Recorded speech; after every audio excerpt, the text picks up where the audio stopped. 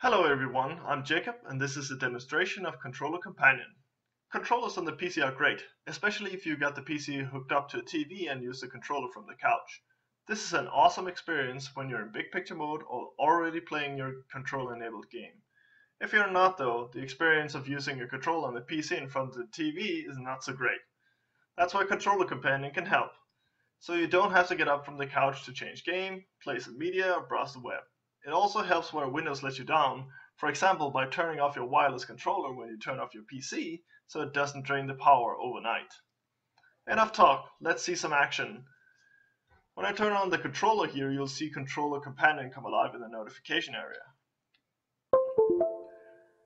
I can now use the left stick to move the mouse and click mouse buttons using A for left button and X for the right button.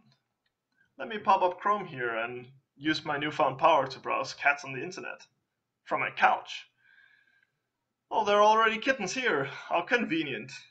I can use the right stick here to scroll and get a good look at all these kittens. They're very cute. But let's search for some bigger cats. I can do that by selecting up here and clicking the left stick. This is the virtual keyboard in Controller Companion, and it's inspired by some classic games. You use the left stick and A here.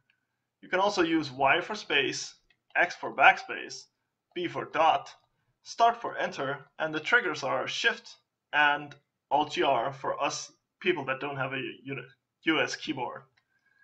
So now let's find some lions. Lions. Oh, these are some serious cats. When the virtual keyboard isn't active, you can also use the Controller Companion as a media remote. Y is play pause, the shoulder buttons are next and previous track. Yeah. Oh, this works a little better with the kittens, so let's use B to go back to those guys. There we go. Well, that's enough of that. Let's play games. Press the guide button to launch directly into the big picture mode.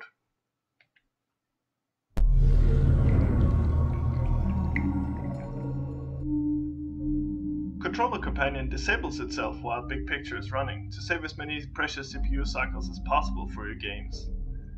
That's all for this demonstration. Check the description for even more cool features and thank you for your time.